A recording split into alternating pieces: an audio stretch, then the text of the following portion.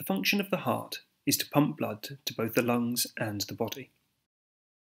The heart has two sides, the right side, shown in blue, and the left side, shown in red. It also has four chambers.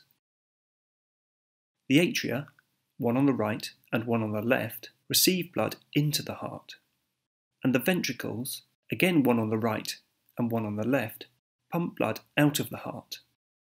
Blood returning to the heart from the body has low levels of oxygen and has a bluish colour. It travels in veins and enters the right atrium. It then passes through a one-way valve, called the tricuspid valve, into the right ventricle. The right ventricle pumps blood through another one-way valve, the pulmonary valve, into the pulmonary artery.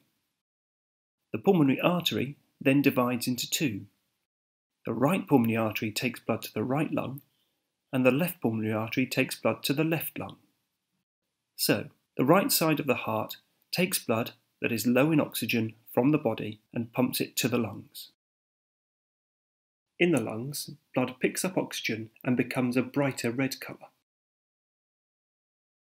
It travels from the lungs back to the left side of the heart in the pulmonary veins and enters the left atrium. From the left atrium, it passes through another one-way valve, the mitral valve, into the left ventricle. The left ventricle then pumps blood through a further one-way valve, the aortic valve, to a large artery called the aorta. From the aorta, blood flows around the entire body. So, the left side of the heart takes blood that is high in oxygen from the lungs and pumps it to the body.